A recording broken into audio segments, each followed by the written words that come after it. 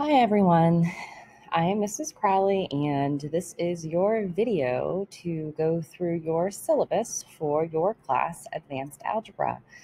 I will be providing you with an electronic copy of the syllabus that you can reference as we go through it. But just take some time to watch this video, answer the questions that are embedded throughout, and then at the end I'm going to request a signature from you, just declaring that you understood and read the syllabus. And for a signature, I just need you to type your name at the last question. Okay, let's go ahead and get started. So you are at Marshwood High School taking advanced algebra. I am Mrs. Crowley. Those of you guys who will be coming to my room, we are in E204, and hopefully by now you know what my email address is. Again, most of our communication is going to be happening through Google Classroom. So if you have not yet connected onto our Google Classroom, you want to make sure you do that. And for when you are at home, the easiest way and fastest way that you will be able to get in contact with me is through the Remind app. So you want to make sure that you get yourself access to that. So here's our introduction and philosophy. All high school math courses have many goals, but there are three that are basic to a superior course. 1, students learn the facts, formulas, and principles that compass the curriculum. Students understand the basic concepts underlying the facts, formulas, and principles, and students develop critical thinking and problem-solving skills to use in everyday life. In advanced algebra, pretty much we're going to be covering topics that you were taught last year in Algebra 2, with an exception of a few more new things. But what we're going to be doing with those same topics is we're going to be advancing our algebra and doing harder problems with those common topics. So a lot of times you're going to be thinking, we did this last year. And yeah, you did do this last year, but we're going to be upping our game and making things a little bit more complicated. Here are the supplies that I am requesting that you have with you every day to class. If you are coming in school, or even if you're at home, make sure your laptop is charged. If you're coming into school, make sure you bring your laptop charger with you. I know that some of you guys are period 1, some of you guys are period 3. Period 1, hopefully your laptop is charged when you get here, but by period 3, maybe your laptop has died. So you want to make sure you do have a charger with you in case you need to charge up. I also am asking that you bring some type of headset, earbuds, headphones, whatever it is, in case we do something in class that I want you to listen to independently, then we don't have everybody's sound going on at once. Please have a pencil on hand to work through any math problems. If you do need to use a pen, make sure it's blue or black inked. But we do make mistakes, and it's much easier to erase pencil than it is to erase pen. Have paper with you on hand. Scrap paper is an excellent way to just jot down practice problems. So just make sure you have lots and lots of paper, whether it's a notebook or just loose leaf paper. Have some paper with you. You are also going to need to have access to your textbook. We do have a PDF version of our textbook that a TA actually scanned for us last year. So you don't necessarily need a hard copy of the textbook. If you do want a hard copy of the textbook, you need to let me know as soon as possible so that I can get you access to getting it, especially those of you guys who are fully remote. Just a quick disclaimer about the PDF version of our textbook. Some of the pages are upside down, so you might have to do some flip-flopping of the pages. It was a previously used textbook, so there probably is some writing in there and some problems circled, so just try to ignore any notation that has been put in there. You are going to need a calculator for this class. I highly recommend that you have a TI-83 or higher. We do have TI-84s here at the school that are welcome to be signed out. So if you do want to have a graphing calculator on you and you don't currently own one, please let me know so I can get you one signed out to you. You can get through this class without a graphing calculator, but I'm going to be kind of showing you some tricks, some fancy tricks that our calculator can do for you, which might make your life a little bit easier.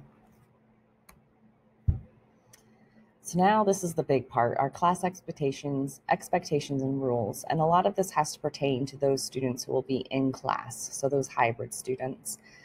When you are in class, you need to make sure that you are wearing a mask at all time. You must sanitize your hands upon entering and leaving the room. This actually changed. Number 3, we're only wiping down our desks with the wet wipe at the end of class. In the beginning of class, if your desk appears to be wet, then you can get a paper towel and dry it. But only at the end of class is when we're going to go to actually clean with the wet wipe on our desks. And I did show demonstrations of that, so hopefully you got that down. Remember, the circulation of air has significantly increased, so our windows will be open. This will cause warmer rooms in the fall and colder rooms in the winter, so please dress appropriately. Desks must remain in the area marked on the floor. Ideally, your backpack should be placed on the back of your chair. If it won't stay on the back of your chair, then place it on the floor next to your desk. So if you think about it, those germs will probably be settling down on the floor, so you probably don't want to be resting too much of your stuff on the floor.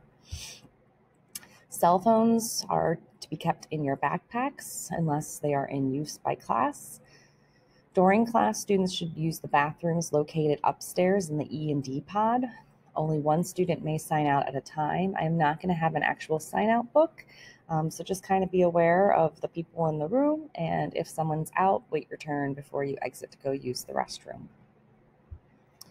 Students who will be present in the classroom should bring the following items, and we already discussed this: a notebook, your own paper, calculator, a fully charged laptop, earbuds, headphones, and a pencil. I would also suggest bringing your own bottle of hand sanitizer to keep in person throughout the day, just because it might be easier to just quickly do that type of hand sanitizing than trying to walk over to the ones that are in the classroom. Respect and show courtesy to all people. This includes listening when others speak, using appropriate language, and keeping all hands and feet to yourself. Maintain a distance of 6 feet from all persons located in the classrooms and in the hallways. Each classroom will be dismissed at an announced time, so I'm going to ask that you remain by your seat until the dismissal. Only water will be allowed in the classrooms. Please make sure that all bottles get placed in the appropriate trash receptacle. And stay fully engaged in class. Everyone is expected to participate. Remember, doing mathematics is seeking to understand and trying to solve problems, not simply follow recipes. So whether you are in class or at home, make sure that you are actively engaged during that time period of either period 1 or period 3. Because I think that's going to be the easiest way to keep yourself organized and keep yourself on track with the material that we're working on. Any other rules and regulations printed in the school handbook also apply. Consequences are at the discretion of the teacher and will be promptly taken care of. So how are you going to be graded this year? Your average is going to be based on points earned out of points available. Your quarters grade is calculated from your understanding of the curriculum, not how much effort it takes to get there. So participation in classwork, you're going to get specific assignments and a grade for that, somewhere between the 5 to 25 point range. Homework will be worth somewhere around 5 to 25 points, depending on the assignment. We're going to be having quite often progress check quizzes, and those will be around 10 to 25 points. And then your summative assessments will be somewhere between 50 to 100 points. So progress check quizzes are going to be more of shorter quizzes that could just happen in the period, and they'll cover probably just one section. Your summative assessments, those are going to be more like your quizzes and your tests. They're going to be given at the end of a few sections or at the end of a unit. Now let's discuss homework. Homework is an essential part of this course. Math should be learned through practice, so one of your best tools for learning the material is through homework. Homework will be assigned regularly. Homework may consist of problems from the text, or it could be a worksheet, or it could be taking notes from a video lecture. You're highly encouraged to collaborate virtually with your peers. Talking through problems with your classmates is a great way to solidify your understanding of the material. However, keep in mind that your solutions must be your own. Copying answers from a peer, Slater, Photomath, or any other internet aid is not appropriate. If discovered, the homework assignment will be marked as a 0 and further disciplinary action may occur. Minimum requirements for homework submission. Homework that does not meet the minimum requirements receives a 0 credit and must be redone within 1 day to earn full credit. Please make sure that your homework is completed in pencil or blue black inked pen. Make sure that you show all your work. Just writing down an answer is not acceptable. Circle your answer so I know exactly what it is that I'm looking for, and label your answer when appropriate. You should attempt every problem. If you cannot answer a problem or a set of similar problems, you should copy the problems down onto your piece of paper and then make whatever notes possible about what you don't understand. That way I know that you tried and I can see where you are stuck so I can help you get unstuck. Just leaving the paper blank and saying I don't know what I'm doing is not adequate. Late makeup work. Due dates will be provided for every assignment. Unless otherwise stated, assignments are due on those days. However, I do recognize that sometimes life happens. In these instances, please reach out to me to specifically discuss the possibility of an extension of a specific assignment. Work will not be accepted late and will be counted as a 0 grade. Please keep in mind that it may still be useful to complete the assignment for your own learning process. Extra help.